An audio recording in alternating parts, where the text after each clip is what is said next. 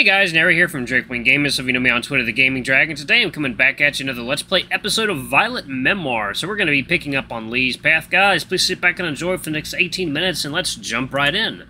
Alarm changer up, and let's go. It's very late at night. I've been drinking quite a bit of sake, and I'm in a good mood. Let's get some more content out of the way, guys. Alright, here we go. Alright. Oh yeah, big announcement.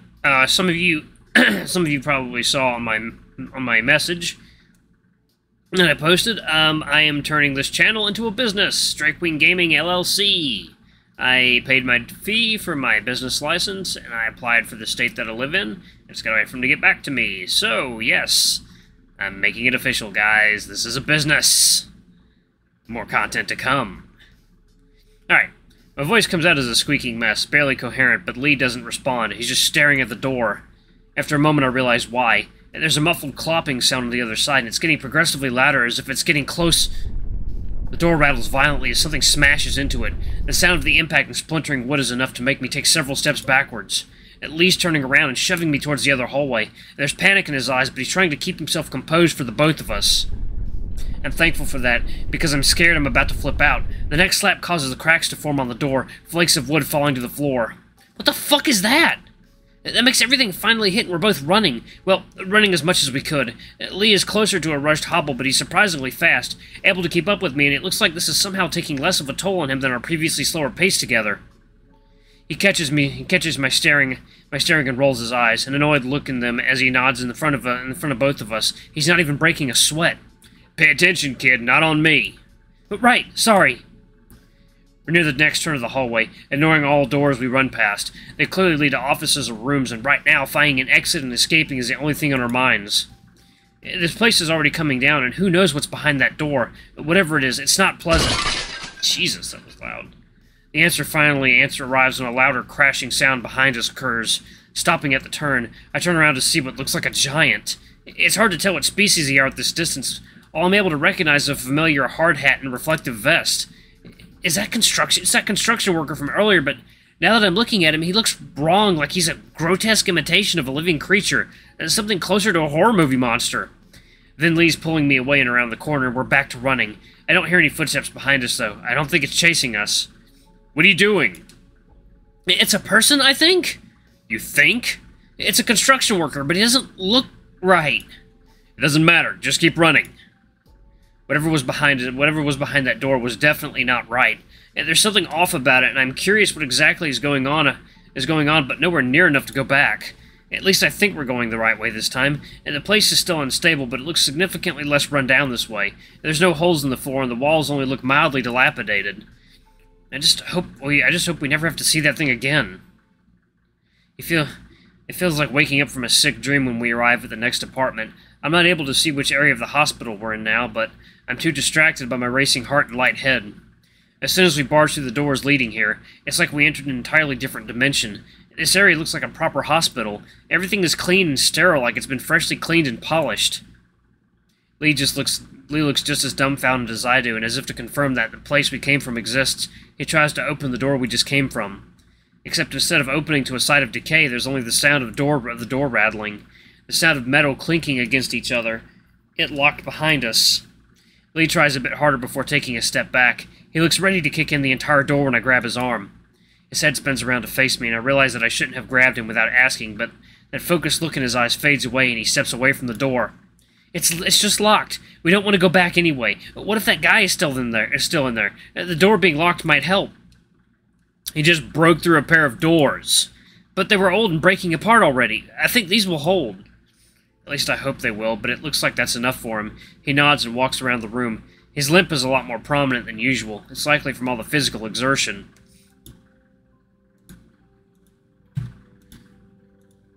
Does your leg hurt? It'll be fine. That's not what I asked. He huffs out a sigh, sounding resigned to his fate. He doesn't sound annoyed at the very least. I just don't think he likes people doting on him. How very ironic. My pain tolerance is high. It's barely noticeable. But, kid, I'm fine.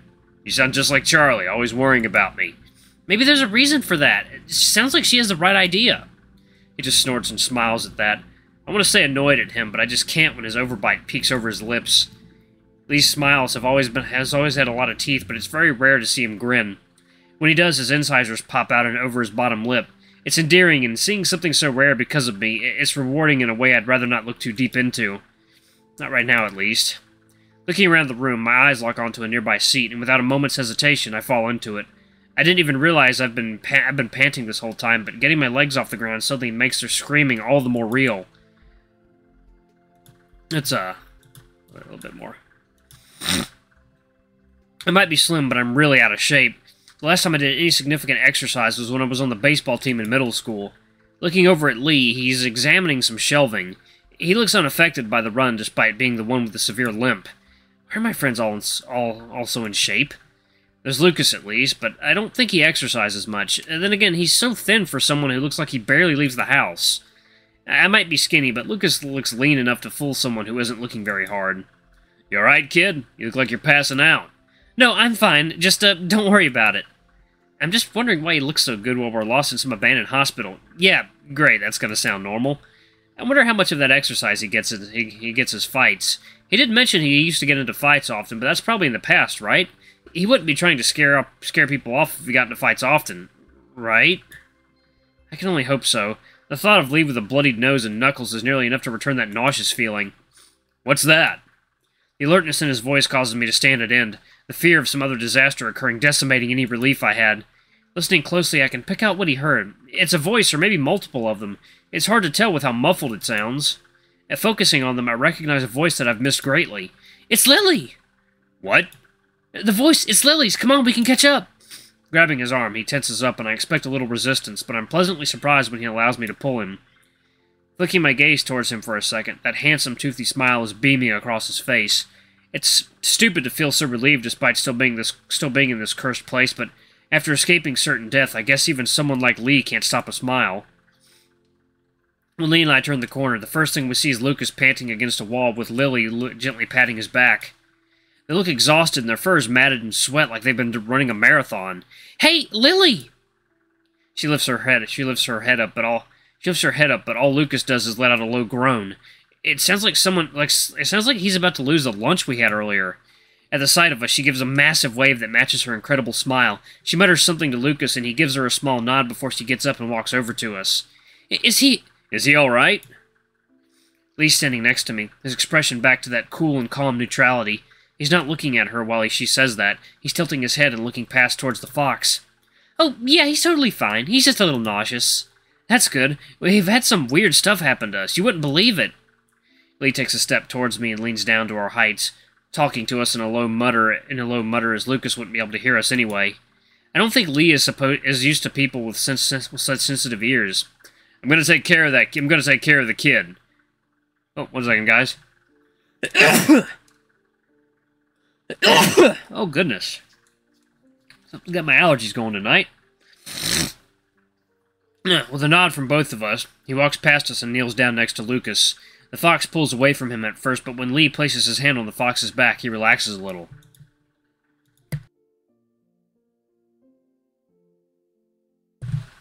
Okay, I'm back. Okay. Whatever happened really frazzled him up. I found him having a panic attack. It looked really bad. I wasn't able to calm him down, and I think he really wore himself out. Really? Yeah, I don't know what happened. He wouldn't tell me. When I found him, he was lying on the ground. I think he was about to vomit or did so already. Is he doing all right? She turns and comes to stand next to me, both of us watching as the fox takes deep breaths. Even from here, I can see how much his hands are shaking. I don't think he does very well under pressure. I don't think he's hurt anywhere, neither of us are, but he's not taking it well. I wish you were there. Me? There's no hiding the shock in my voice or covering my face. She gives me a smile, but looking at her now, I can see just how exhausted she looks. This must be really taking a toll on her. Yeah, he always looks calmer around you. I think he would have known what to do. No way! I would have been panicking just as much as he did. I think you don't give yourself enough credit. Even if you don't do anything, I think he enjoys your presence. I think he finds it soothing. I think you give me too much credit. I'm not so sure about that. A thumping sound echoes throughout the hall, and I'm worried that the figure managed to storm their way through the locked door and is following us. That is until I see Oscar almost slip over running around the corner. He's got an excited grin on his face, and he looks drenched head to toe in sweat. Has he been running this whole time? Despite coming from the other end of the long hallway, it takes him barely any time to cross over to us with his long strides. He stops at Lucas, but after Leigh shakes his head and nods towards us, he continues over to Lily and myself. Hey, dudes and dudettes! Hey, dudes and dudettes. Let me do that voice. Hey, dudes and dudettes! You guys are looking great, by the way. The sweat and dirt are a great mix. He flashes us a smile, and it's enough to crack a little giggle out of Lily. Even I can't help but smile at his antics. It's not particularly funny, but after everything that's happened today, I'm willing to take any reprieve. Did you manage to find a pool to take a dip in? Looks like you had a better time than we did. You could certainly say something like that. I found the emergency room, but I wasn't able to get out of the front doors. Locked up real tight. I may have also knocked over some chemicals that made me a little dizzy. Looks like you fared better than most of us. Yeah, I didn't bother looking around too much. Place is pretty weird, but not in a fun way, you know. Didn't want to just walk around. I just thought if I ran around the place enough, I'd run a way out, or a way to someone. I think weird's an understatement. I cut myself off when suddenly Lucas begins to push himself off the wall. He's looking shaky and unsteady, but accepts Leigh's help. Yep. There we go. Thanks. Sorry for being such a child. You're fine, kid. After a couple more steps, he manages to pull away from Leigh and step on his own 2 feet. His face still looks grim, but he doesn't look like he's going to be sick anymore. Damn, you look good covered in sweat. Jesus fucking Christ. I bet he looks good with his fur down. Not like that. You got a horny mind. Always the quiet types. Leigh lets out a grumble, but Lucas looks too exhausted to really play with Oscar's antics. He must have picked up on that too, because he doesn't make any more jokes. Leigh said some fucked up shit happened to you guys. Are you two alright? Yeah, we're alright. It was a bit strange. Oh? You found a page out of Helena's diary in here? Yeah, I think it was one of the missing pages from the diary. Why would one of the missing pages from the diary be here?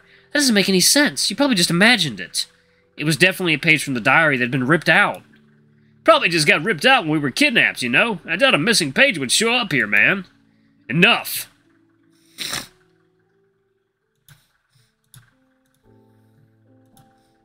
Nope. Make sure that's not correct. Okay. Leigh's voice is firm and there's a serious undertone. It says now's the time to listen. It doesn't look like he approves of us wasting time discussing this. Let's just focus on getting out of here. Anyone know what floor we're on? I know the ground floor below us. I only went up 1 flight of stairs when I came from the ER, so that's probably our best bet. As much as I don't like this to be a stick in the mud, even I'm a little too tired of this place.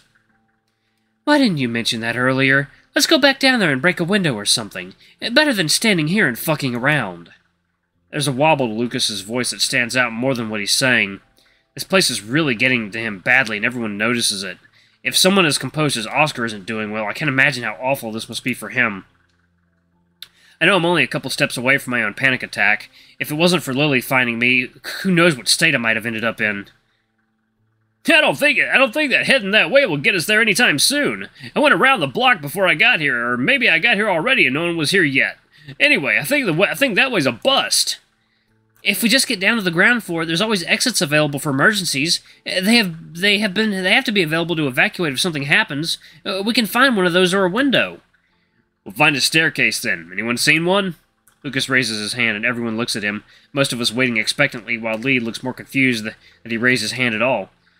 I ran past one when I had a panic attack. I think it leads down, but I didn't get a good look at it. I remember where it is. Thank you. Can you lead us to it? Yeah, it's just around the corner over here. He points towards the opposite end of the hallway from where Leigh and I came from. It looks just as sterile as the rest of the floor, but it can get us out of here. I don't think anyone cares. Alright, let's get out of here. It's strange seeing Leigh take such an active role in the group.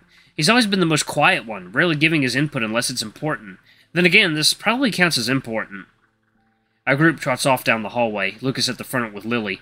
There's a gap between Oscar, who is right behind the two at the front, and the two of us hanging behind. There's a quick pace to our walking that no one's acknowledging because what's there to say? Everyone wants to get out of here as soon as possible, and we don't want to wait us any second longer. Despite feeling safer with all of us together, I notice that Leigh's standing right next to me, barely leaving any gap between his arm and my shoulder. It feels like he's looming over me, and looking up at his face, it's clear his eyes are scanning me over. What's the matter? Are you sure you're alright? You could have gotten hurt. As if asking that opened the floodgates, he turns towards me and grabs the sides of my face, moving it around to get better glimpses at all parts of my head. What are you doing? Checking to see if you got any bruises or cuts. To make it worse, he lets go of my head and starts checking the rest of my body, too. It wouldn't be so bad if Oscar hadn't looked over his shoulder and is actively watching Leigh dote on me like some dad or overprotective boyfriend. Why would I lie? I told you, I'm fine. I meant it. Yeah, but Charlie wouldn't. He hesitates at the mention of his sister, like something he said made him realize something that I don't have any knowledge of. Whatever it is, though, it's enough to get him to pull away, but not enough to take that concerned look out of his eye. Okay, but be careful. Don't be afraid to come to me if you get hurt. I will. Thankfully, that's the end of that, and he doesn't try to prod me for the rest of the journey down the stairwell, and we eventually find ourselves down to the next floor. I think we're on the first floor wards. Look, each of the room numbers starts with 1. I think that's our floor number. Each of them are locked, though. They've never been locked at the hospital I've been to. To emphasize her point, Lily grabs the nearby door handle to room 128 and pulls, putting her entire weight behind it. Despite the sliding door rattling, it doesn't budge at all. It's a better sign than nothing at all, like the doors on the floor I woke up on. Probably closed it when this place shut down. No reason to keep them open, you know? It makes logical sense, and there's nothing particularly wrong with it, but something about it feels like we're missing a piece of the puzzle. Everything about this place is so strange, and it feels closer to a funhouse. Through the small window in the door, I can barely make out the dark room. There's a few objects of note, but only one catches my eye. A picture of a small boy on the beach with the words, "Tomorrow could always be a brighter day."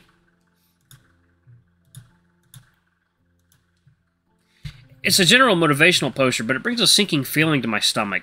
I'm not entirely sure why, but there's something about that poster that feels like it's causing bile at the back of my throat. Guys, look! There's an exit over there! Gotta lead to a way out! It's a welcome interruption from Oscar, pointing ahead towards a distant, faint green sign hanging from the roof in the distance. It should be lit up, but the bulb that's kept it lit has likely blown over time. The rest of our group looks excited, and that distracts them enough to not see how sickly my complexion has become. It'll pass soon enough. It always does. Our group follows the otter, who's trying to contain himself from running off ahead. It looks like he even understands this isn't the time to be messing around. Even when he's excited to do something fun, he wasn't this antsy. This place is getting to everyone. There's only so much you can stare at. There's only so much you can stare at peeling paint and decrepit walls before it starts to dig into your brain. Walking past another door, I notice something through the window. On the other side of the room, there's a window that looks over some kind of courtyard, one I haven't seen the entrance to anywhere. And there's someone standing there. It's the same large figure from before, standing next to a statue of what looks like an angel. There's a source of light behind him, causing his figure to silhouette and hide its features, but I swear he looks over and stares at me for a moment.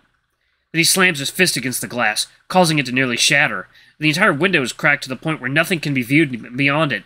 Even color is mostly hidden by the white of broken glass. The sound isn't able to penetrate through the doors, but it's like I can feel the force behind it, and it squeezes the lungs out of my chest. That thing isn't coming for us, is he? If he is, then we need to get out of here as soon as possible. We don't want to be here if he's as hostile as he's acting.